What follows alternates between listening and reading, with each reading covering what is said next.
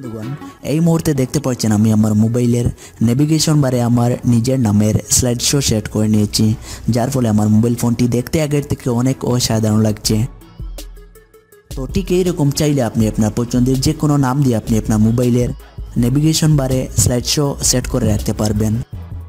বা এখানে দেখুন আমি আমার নিজের একটি ফটোকেও নেভিগেশন বারে সেট করে নিয়েছি। এখানে চাইলে আপনি আপনার পছন্দের যে কোনো ফটোকেও সেট করতে পারেন। তাই আজকের এই 2 থেকে 3 মিনিটের ভিডিওটিকে স্কিপ না করে শেষ পর্যন্ত দেখতে থাকুন।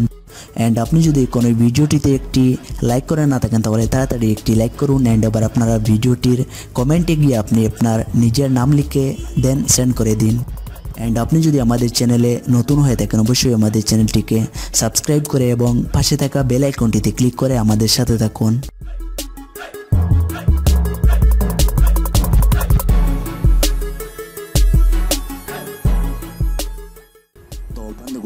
এই গোপন কাজটিকে করার জন্য প্রথমে আপনি আপনার মোবাইল ফোনে একটি ছোট্ট অ্যাপ ডাউনলোড করে নিতে হবে।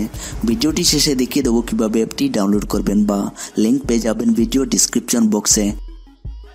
অ্যাপটিকে ডাউনলোড করে ইনস্টল করে ওপেন করার পর প্রথমে আপনারা জাস্ট এখানে একবার ক্লিক করে অ্যাপটির পারমিশন অ্যালাউ করে ব্যাকে চলে আসুন। অ্যান্ড আবার আপনারা আবারও এখানে ক্লিক করে অ্যাপটির পারমিশন অ্যালাউ করে দিন। ফাইনালি এখানে দেখুন অ্যাপটির হোম পেজ চলে এসেছে। অ্যান্ড আবার যদি আপনি আপনার মোবাইলের নেভিগেশন বারে আপনার প্রিয় নামটিকে সেট করতে চান তাহলে এখানে নিচে দেখতে পাচ্ছেন রয়েছে ব্যাটারি বার অন ন্যাভবার। এখানে আপনারা জাস্ট একবার ক্লিক করে দিন। ক্লিক করে দেওয়ার পর এবার আপনারা বাম দিকে একবার সোয়াইপ করে দিন। অ্যান্ড এখানে দেখুন রয়েছে টেক্সট, আপনারা জাস্ট এখানে একবার ক্লিক করে আপনি যেই নামটিকে সেট করতে চান সেই নামটিকে এখানে এন্টার করুন। তো এখানে দেখুন আমি আমার নিজের নামটিকে টাইপ করে নিয়েছি। এখানে চাইলে আপনি আপনার পছন্দের যে কোনো নাম টাইপ করে সেট করতে পারেন। নামটিকে টাইপ করে নেওয়ার পর এবার আপনারা জাস্ট এখানে একবার এডে ক্লিক করে দিন। এবার আপনারা এখানে দেখুন অফ করা রয়েছে, যদি অফ থাকে তাহলে আপনারা এখানে একবার অনেক ক্লিক করে দেওয়ার পর নিচে দেখুন আপনার মোবাইলের নেভিগেশন বারে আপনার নামটি শো হয়ে গিয়েছে, যা দেখে সত্যি অনেক ভালো লাগবে।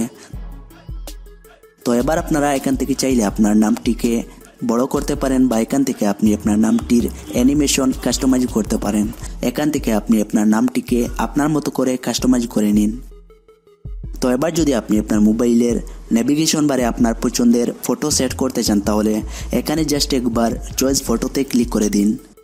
ক্লিক করে দেওয়ার পর এবার আপনি আপনার পছন্দের ফটোটিকে সিলেক্ট করে তারপর এখান থেকে ফটোটির সাইজ ক্রপ করে নিন। অ্যান্ড এবার দেখুন আপনার মোবাইলের নেভিগেশন বারে আপনার পছন্দের ফটোটি সেট হয়ে গিয়েছে, যা দেখে সত্যি অনেক অসাধারণ লাগছে।